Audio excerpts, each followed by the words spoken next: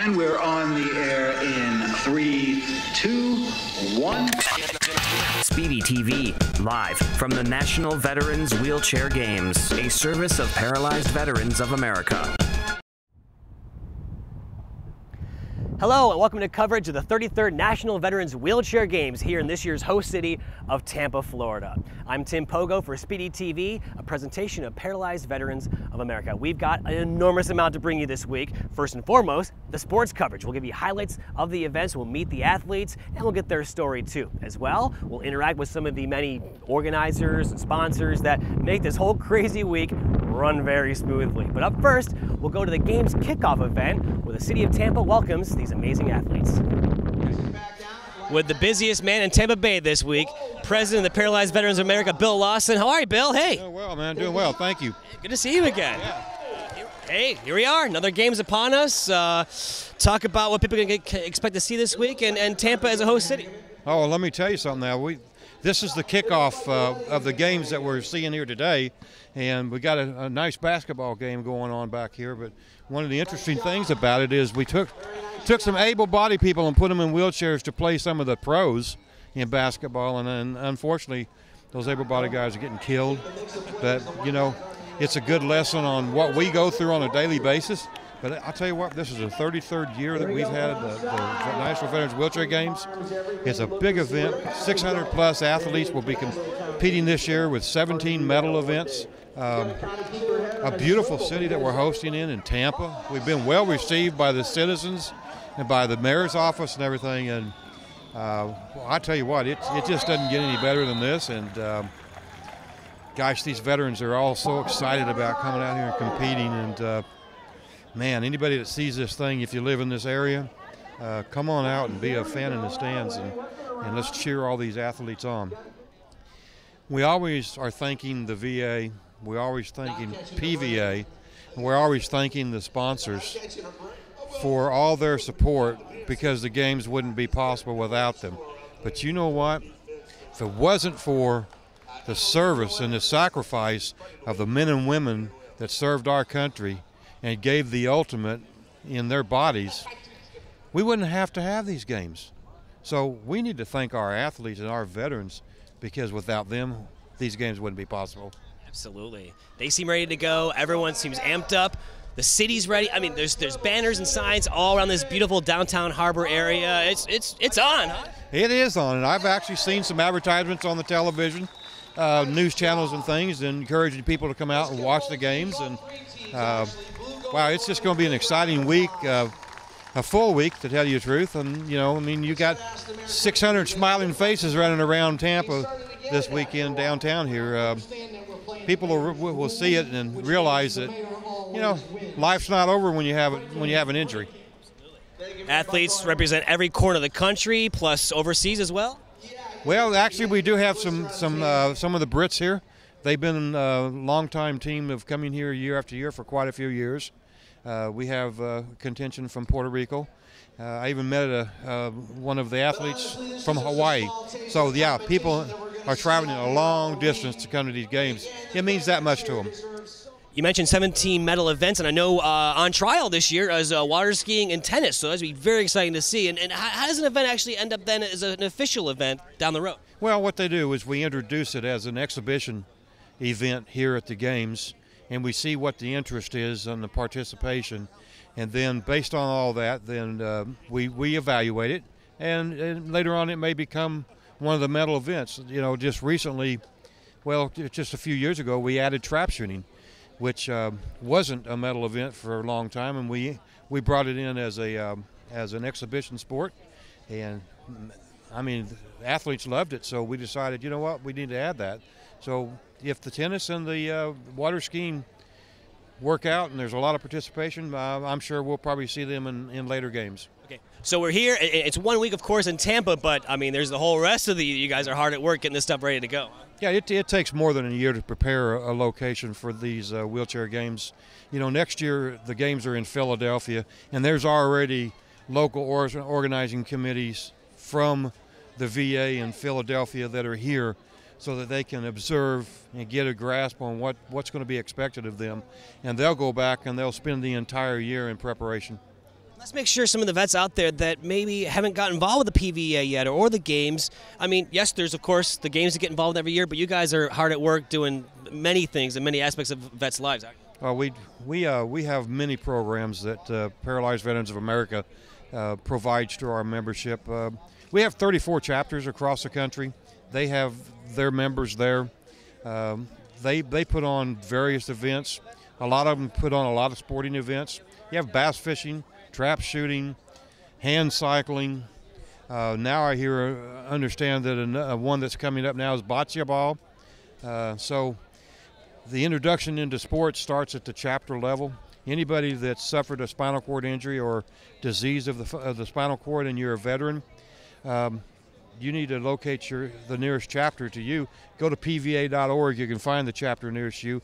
Join into PVA and join all the excitement about the chapter. But besides the sporting things, we also, people, even able-bodied people, how many people use the curb cuts from the sidewalk to the street? Just think about that. How many ladies pushing baby cart, Or a suitcase or anything. Yeah. How did that come about? That came about because of the advocacy of the Paralyzed Veterans of America. We pushed for that. We pushed for the passage of the Americans with Disabilities Act, which, by the way, is the largest anti-discrimination act ever passed legislation. And we were a driving force in that. We also have things like the Air Carriers Access Act, which ensures that people with disabilities can fly with dignity. And the list goes on and on. We have our Veterans Benefits Department who make sure that the veterans receive all the benefits that they're entitled to because of their service. So, we have a lot going on. So if you're a disabled vet, call your local chapter, right? Get involved, find out what's available to you, and hopefully see them next year at the in Philly games. Absolutely. We'd like to see these games grow. Hopefully, I think the registration to these games was 617. It'll probably drop a little bit because, unfortunately, there will be people that got sick at the last minute. We would really like to break the record, which I think is about around 600. So if you're out there and you think you might want to participate, come on in to Philadelphia next year and let's raise that number up. I'd like to see 750 people. Absolutely. Look forward to that next year in Philly. And again, pva.org for the veterans, for anybody that wants to help out, get involved. Absolutely. We need volunteers too. We can't do this without the volunteers and supporters, but it's all about the athletes here. So. Bill, you got a lot to do this week, so thanks for taking a few to hang with us, and it's going to be a good time. Thank you. Thank you. Appreciate it. I want to welcome the veteran athletes. Thank you, thank you, thank you for your service to our country, and welcome to the wheelchair games in Tampa. As a VA executive, I spent a lot of time back in Washington working on programs that are intended to serve the needs of our nation's veterans. It's really wonderful to get out here, out of the office, into what we call the field, and actually see how these programs are helping veterans not just recover from illness and injury, but thrive, and in this case, compete. SpeedyTV, live from the National Veterans Wheelchair Games, a service of Paralyzed Veterans of America. All right, we're at the Tampa Bay Times Forum, home of the 2004 Stanley Cup champion Tampa Bay Lightning, because, well, there's only one more matter of business to attend to before the games can really get going, and that is the opening ceremonies, and those are happening right now inside. Hanging with Team Pennsylvania and some boys from Philadelphia, the host city for next year. What's going on, guys? Oh, just getting ready to get the thing started here. Yeah. We're down in the bowels of the arena here, so next to the Zambonis for the hockey games, and you've been here for a few years now. So tell us about what you love about the games, what keeps bringing you back. Well, the competition. It's a lot of fun. It's like a big family here. We're all vets. We're all pretty much in the same boat, and it's like a big family reunion every year. You see guys you haven't seen for a whole year, and it's just a lot of fun. Another member, and I think probably team captain and MVP, right, of Team Pennsylvania is Doris. How are you? I'm doing very well, and I'm so happy to always be participating in these, because this is our way of being a bridge to the walking world, and being with all these wonderful men. I've been so blessed, and I thank you, because World War II, there aren't many of us left, and I'm still participating at 89, and I love doing it. Wow. I love it. It's fantastic. Hey, everybody, look, it's Team Florida. What's going on, everybody? What's going on, Tampa? Tampa, what's going on? You guys ready to go? Or what? Oh, yeah, ready to win some goals. Yeah, take all the gold home. We ain't going to leave no goal for nobody else. This is the whole city. Now, I think every year there's a pretty strong contingent from Florida, isn't there? But now it's in your backyard. What's that like? Oh, man, it's awesome. It's been a long time coming. We've been working on it for 2 years with the chapter on the chapter side. So it's finally here, and it's good to be to have all the athletes come down here on our home turf so we can show them a good time. Hey, everybody, I found Team Minnesota here at the opening ceremonies. What's going on, Minnesota? Hey, Minnesota! Yeah. Todd, man, tell us about the team. How many guys got here this year? We have 17 this year, so on an average it's around 11 to 13, but we really pushed hard, and we've got 4 novices this year, so that's very exciting for us to be able to bring that many novices. Absolutely, and hey, let's face it, Tampa's not around the corner from you guys. No, that's true. So, but you know, we're having a great time here. The weather's been great. You know, we're from Minnesota, so it's been enjoyable. So many, you know, so much 2 days so far. So, but we're not expecting anything bad for the rest of the week, except lots of fun. Sure. So, what do you got to do throughout the year to kind of recruit new guys and get new guys like Jim? Well, as a sports director, that's part of my joy of doing the job that I have, is to be able to talk to these guys as I are introduced to them. And actually, my coaches are PT. When they're not doing coaching, they work for the VA. So they give, every once in a while they'll give me a heads up, and you know, then I key on somebody, and then I talk to them and explain to them what's going on. I use pictures. We have DVDs of past games, and just a gentle arm twisting. So Jim, had you heard about the games prior to this? What got you here for the first time finally? This is my the first time I've been involved. I just had my injury in 2012, so I didn't know anything about it until Todd brought it up to me. Oh, way back in the winter, I forget when, but at that point in time, I said, yeah, I'd be interested in doing something like that. So it's been a long year of rehabilitation, but we're back on track now. This is I'm actually the first time here, but I've been to the wheelchair games out in Aspen, Colorado. Okay, so your second game is competing? Sure. Yes, sir. So it's great. So they trained us well in swimming and we're ready to go at it. Sean, your first games. Are you ready? I'm ready. I'm ready to do it. Ready to take home some golds. Yeah, more than one. Got to do it. Got to represent, especially since we're representing next year. You know, we got to come correct this year. Yep. So how'd you get involved this year? Did you hear about the games and said, oh, dude, I'm in? Well, you know, I'm associated with the VA in Philadelphia, and, you know, they have great programs there, and they told me about, you know, the 33rd wheelchair veteran games. I said, well, I got to go. I got to go. So Julia, my team lead, hooked it up, and I'm here. Games? Yes, sir, novice. Oh, hey, okay. We got to take them under our wing and show them a good time. How are the old timers treating you then as the rookie on the team? Hey, since I'm the new booty of the team, I'm taking everything as much as I can, soaking it up and you know, learning. The camaraderie is great. The experience, man, I never forget this. You know, the ceremony itself was tremendous. Hopefully, I get better in time and take this along with my kids, and hopefully, I show everybody a good time to make sure everybody get a piece of this. That way, everybody can grow and you know, just get better in time. You know, I appreciate every time, every little bit I have here. So I wish everybody the best, and hope to come in years and years to come.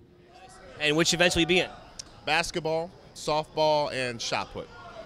Yep. That's a pretty good clip for your first time. You're jumping right in. You know, 3 goals is good to start off. Why dip your toe in? You know?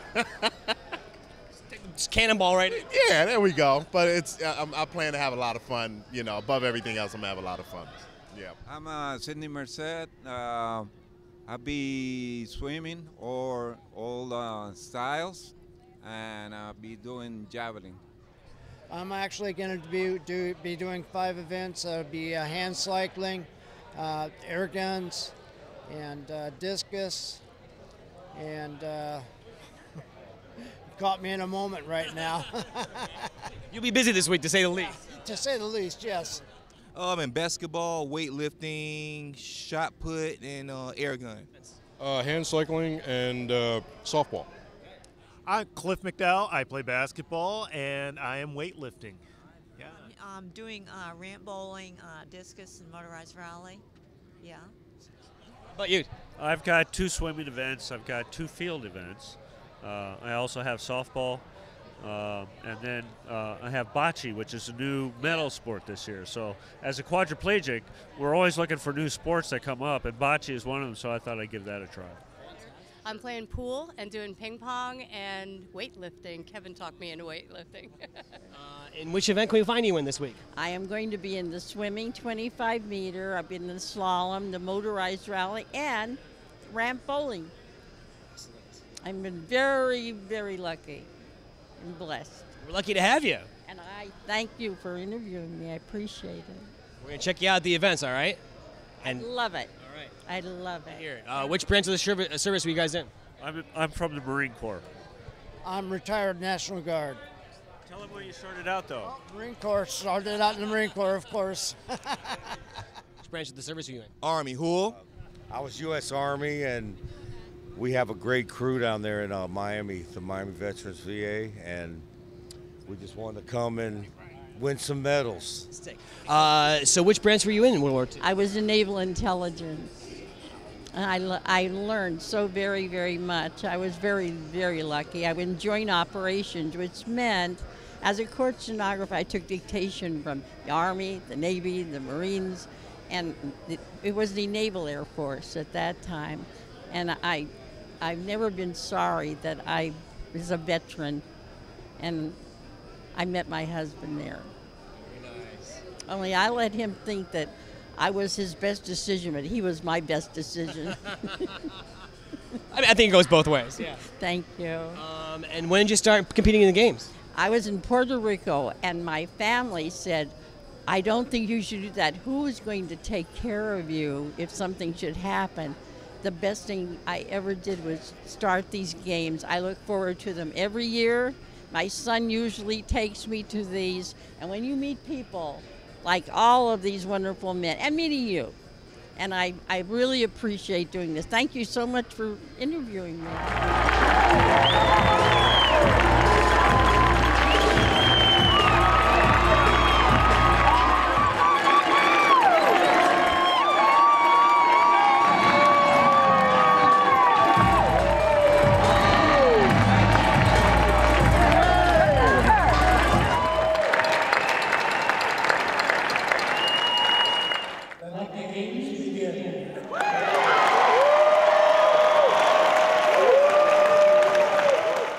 With the opening ceremonies ended, that'll do it for our opening day of coverage for the 33rd National Veterans Wheelchair Games here in Tampa for SpeedyTV. And now that the games are declared officially open, we've got tons of action to bring you from all the events over the next handful of days. We'll begin that tomorrow, so check back with us. I'm Tim Pogo for SpeedyTV. See ya.